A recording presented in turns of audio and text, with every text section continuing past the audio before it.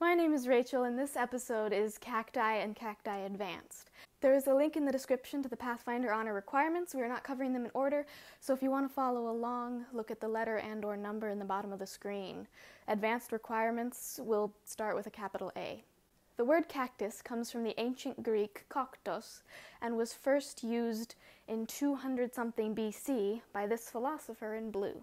All cacti are native to the Americas and surrounding islands, with the exception of one, the mistletoe cactus. It originates from Central and South America, the Caribbean and Florida, and is also found throughout the tropics of Africa and Sri Lanka. Cacti are a family or subcategory called Cactaceae within the group of plants collectively known as succulents. Succulents are a water-retaining plant designed to thrive where water is scarce. They store water in their leaves, stems, and/or roots. This often gives succulents a more swollen or fleshy appearance than other plants. You know, some cacti can serve as an emergency water source, but don't go trying this without doing your research, as some cacti could cause diarrhea, which causes further dehydration. Some succulents spread with stolons. They shoot off from the main plant either above or below ground, taking root and establishing new plants. And some cacti produce offshoots. Offshoots can be carefully removed with a sharp knife and then planted elsewhere to make a new cactus. Most cactus do not have regular leaves, but there are a few that do, for example the rose cactus, native to northeastern Brazil. Possibly the most familiar feature of cacti are their spines, which I kind of always thought were thorns, but that's not actually accurate. The spines are modified leaves and can vary greatly in appearance, shape, size, and color.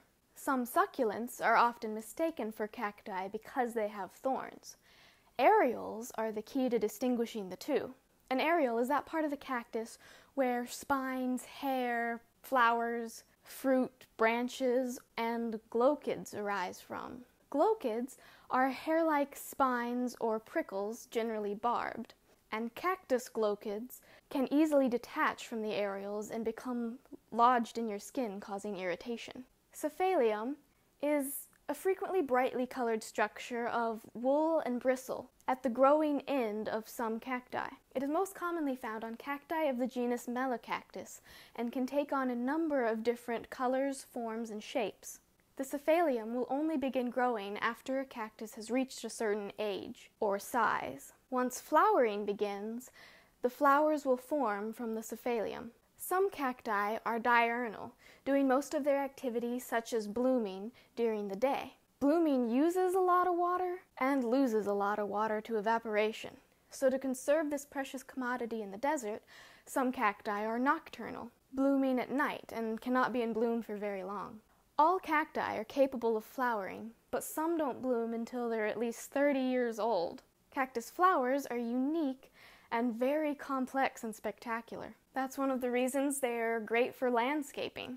Cacti can produce both actinomorphic flowers, meaning more than one dividing plane. No matter how you divide it, all sections are the same. And zygomorphic flowers, meaning one bilateral dividing plane. For both sections to be the same, there is only one way to divide it.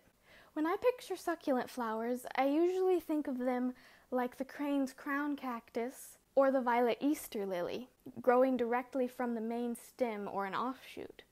However, succulents are very diverse.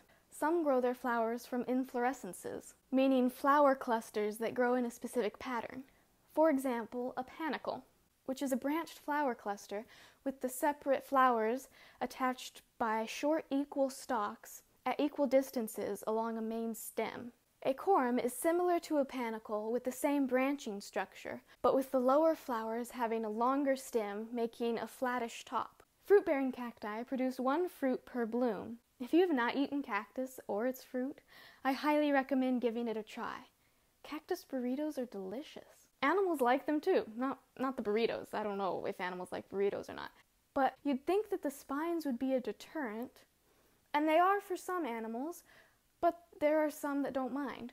For example, birds and rodents just eat around them, and animals like the camel or peccary will eat them spines and all. Succulents do very well in rocky terrains like deserts and mountains, but can also thrive in jungles. Some, like the Christmas cactus, are epiphytes, meaning they grow on other plants, though they don't coalesce with them, which is when two objects come together to form one whole. They stay separate plants, just one living on top of the other. Most succulents prefer a hot, dry climate and also thrive in sandy, rocky soil because the water doesn't pool near or on them. Too much water can cause mold and be detrimental. If mold is detected on a succulent, the affected area should be cut off using a sharp knife. Then the wound should be sprinkled with a sulfur or fungicide.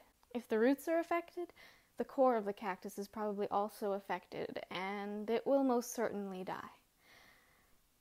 That's what happened to these guys. The only pests that bother cacti, besides my cats, are a type of scale insect of the family Cacodia and nematodes.